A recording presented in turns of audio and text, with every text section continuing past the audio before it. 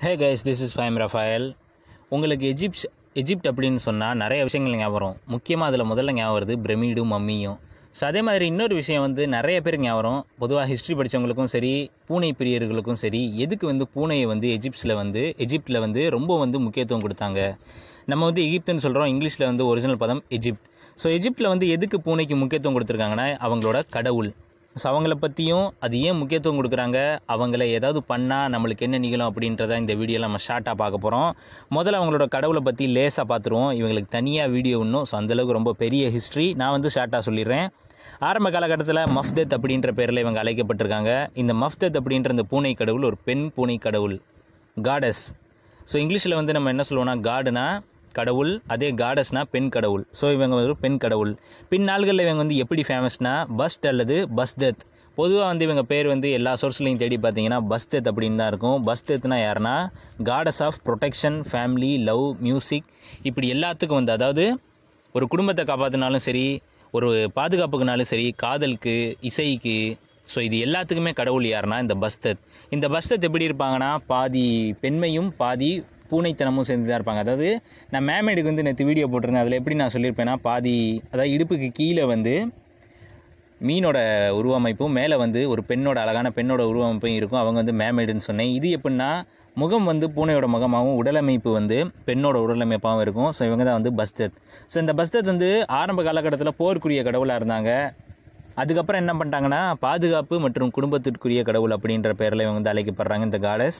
இவங்க யாருன்னு பார்த்தீங்கன்னா ரா அப்படின்ற சூரிய கடவுள். அவங்க எல்லாருக்குமே தெரியும். எல்லோரும் கண்டிப்பாக காட்ஸ் ஆஃப் எஜிப்ட் மாசான படம் பார்த்துருப்பீங்க. அந்த படத்தில் ரா அப்படின்ற ஒரு கடவுள் இருப்பார். அந்த சூரிய கடவுளுக்கு வேலை என்னென்னா மேலே வர்ற அந்த இருள் மிருகத்தை அன்றைக்கி விரட்டுறது, அதாவது இருளை போக்குறது தான் அந்த சூரிய கடவுளோட வேலையே. ஸோ இந்த ராவோட கடவுள், ரா என்ற இந்த கடவுளோட மகள் தான், சொந்த மகள் தான் பஸ்தெத். ஸோ இந்த பஸ்தெத்துக்கு வேறு குறிப்பிடத்தக்க கதைகள் நான் வேறு வீடியோவில் சொல்கிறேன்.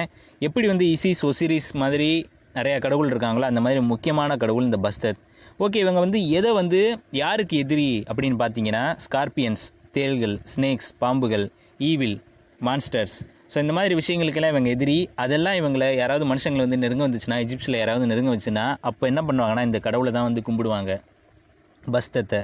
இந்த பஸ்தத்துக்கு அதாவது ஒவ்வொரு இடமும் ஒவ்வொரு வழிபாட்டுக்கு புகழ் பெற்றதாக இருக்கும். உதாரணமாக நம்ம பழனி கோயில் எடுத்துக்கிறோங்க. நம்ம முருகப்பெருமான், தமிழ் கடவுள் முருகப்பெருமானுக்கு அது சிறந்த ஒரு வழிபாட்டு தலம். அந்த மாதிரி சிவனுக்கு எடுத்துக்கிறோங்க. சிவா கடவுளுக்கு காசி புனித தலம். ஸோ அதே மாதிரி ஆரம்ப காலகட்டத்தில் நார்த் எஜிப்டில் ஒரு இடம் இருக்குது. அது என்னென்னா புபஸ்தீஸ். ஸோ அந்த புபஸ்தீஸில் தான் இந்த பெண் கடவுளுக்கு ஒரு கோவில் இருந்திருக்கு. அது மட்டும் இல்லாமல் அங்கே தான் நிறைய பேர் இந்த கடவுளோட பக்தர்களாக இருந்திருக்காங்க. புபஸ்தீஸ் அந்த இடத்தோட பேர். ஓகே, இன்னொன்று உங்களுக்கு டக்குன்னு மம்மி படத்தோட ஞாபகம் வரும். மம்மி படத்தில் பூனையை பார்த்து அந்த இமோதேப் அப்படின்ற அந்த வில்லன் பயந்து ஓடுவான். அதை வச்சு எப்படி எடுத்திருப்பாங்கன்னா பிராண்டன் ஃப்ரேசர் முதல் தடவை தோற்றுருவார். அடிச்சு போட்டு என்ன பண்ணுவாங்கன்னா ஹீரோயின் கிட்டே போய் உன்னை போன்ற ஒரு அழகான இளவரசியை நான் பார்த்ததே இல்லைன்பான். உடனே பூனை மியாவும் அப்படின்னு கத்தும். உடனே அந்த இடத்த விட்டு போயிடுவான். அதுக்கு ஒரு விளக்கம் எப்படி கொடுப்பாங்கன்னா பூனை அண்டர்வேல்டோட ஒரு பாதுகாவலன், அதாவது பாதாள லோகத்தோட பாதுகாவலன். அவன் இன்னும் முழு உருவம் அடையலை, அதனால் ஆத்மாக்கள் எல்லாமே பாதாள லோகத்துக்கு பயப்படும் அப்படின்பாங்க அந்த கடவுளுக்கு. ஸோ உண்மைதான். அண்டர்வேல்டு கார்டியன்ஸ் யாருன்னா த கார்டியன்ஸ் ஆஃப் அண்டர்வேல்டு இந்த பஸ்தெத் தான். ஸோ பூனைகளுக்கு மம்மிக்கள் பயப்படும், அங்குள்ள ஆத்மாக்கள் பயப்படும் அப்படின்றது அவங்களோட கதை. அது மட்டும் இல்லாமல் மொத்தத்தில் இவங்களை பற்றி என்ன சொல்கிறாங்கன்னா ஒவ்வொரு வீடுகளுக்கும், அதாவது சேவர் ஆஃப் ஹோம்ஸ், ஒவ்வொரு குடும்பத்துக்கும் இவங்க ஒரு பாதுகாப்பு கடவுளாக கருதப்படுறாங்க. எப்படி நம்ம ஹிந்துஸில் விஷ்ணுவை சொல்கிறோமோ காக்கும் கடவுள்னு, அந்த மாதிரி ஒவ்வொரு குடும்பத்துக்கும் காக்கும் கடவுள் யாருன்னா இந்த பூனை கடவுளான பெண் கடவுளான பஸ்தத் காடஸ். ஸோ இன்னொன்று எஜிப்சியனில் இந்த பூனை என்ன சொல்லுவாங்கன்னு பார்த்தீங்கன்னா மவ் அப்படின்னு கூப்பிடுவாங்க. இன்னொரு விஷயம் என்னென்னா, முக்கியமான விஷயம் சொல்லிடுறேன். பூனையை அவங்க எப்படி வச்சுருந்தாங்கன்னா அந்த பூனைக்கு சூடாக கூட பால் வைக்க மாட்டாங்க. அப்படி சூடாக பால் வச்சா அவன் கசையடி கொடுக்கப்படும். யார் வச்சானோ அந்த பூனைக்கு வாய் வந்துடக்கூடாது. ரெண்டாவது நம்ம எப்படி நாயை நண்பனாக வச்சுருக்கோமோ, ஸோ அந்த மாதிரி அவங்க பூனையை நண்பனாக தோழியாக வச்சுருக்காங்க. இன்னொரு விஷயம் என்னென்னா, இதை கொன்னாலோ இல்லை இதை அடித்தாலோ ஒரு மிகப்பெரிய பாவம், அதாவது ஒரு கடவுளை கொன்னதுக்கு பாவமாக கருதப்பட்டு என்ன பண்ணுவாங்கன்னா கல்லால் அடித்து அந்த முச்சந்தி நாச்சந்தின்னு சொல்லுவோம் இல்லையா, ஒரு சிட்டிக்கு சென்டராக இருக்கணும், இல்லைனா சந்தையோட முக்கிய இடம். ஸோ அந்த இடத்துல வச்சு என்ன பண்ணுவாங்கன்னா கல்லாலேயே அடித்து கதற கொள்வாங்க. ஒரு பூனையை கொன்னாலோ இல்லை ஏதாவது பூனையை ஏதாவது பண்ணாலோ. இன்னொரு விஷயம் என்னென்னா ரீசனாக ஒரு 2 வருஷத்துக்கு முன்னாடி ஒரு பிரமிடில் பூனை மம்மிக்கள் அதாவது பூனையை வந்து அந்த காலத்தில் நேசிச்சனால பொதுவாக எஜிப்சியன்ட்ட ஒரு விஷயம் ஞாபகிச்சுக்கிறங்க. இந்த பாரோக்குள்ளெல்லாம் இருந்தோடனே அவங்களுக்கு பிடிச்ச பிரபுக்கள், அவங்களுக்கு பிடிச்ச மனைவி, அவங்களுக்கு பிடிச்ச யாராவது இருந்தாங்கன்னா அது எல்லாத்தையும் வந்து கொன்று அங்கேயே புதைச்சிருவாங்க. சாப்பாடாக இருந்தாலும் சரி, எதாக இருந்தாலும் சரி. ஸோ அந்த மாதிரி இருந்து பூனையை வந்து கொன்று அவங்களே புதைச்சிருக்காங்க. அதில் வந்து ஒரு 11 மம்மீஸோட பூனை மம்மீஸ் வந்து கிடச்சிருக்கு. இது எங்கே கிடச்சுன்னா உசர்காஃப் அப்படின்ற ஒரு பிரமிடுக்குள்ளே கிடச்சிருக்கு.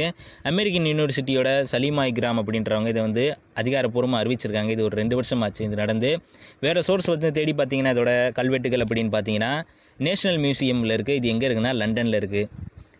வேறு என்ன சொல்லுவாங்கன்னா கனவுல வந்து பூனையை பார்க்கக்கூடாதுன்னு சொல்லி அவங்க இதில் சொல்கிறாங்க. அது வந்து கெட்டதாக முடியும்னு சொல்கிறாங்க. ஏன்னா பாதாள லோகத்தோட கடவுள்லாம் மரணம் வர்றதா இருக்கலாம். ஆனால் இது வந்து அதிகாரப்பூர்வமாக எந்த இது சோர்ஸ்லையும் இல்லை.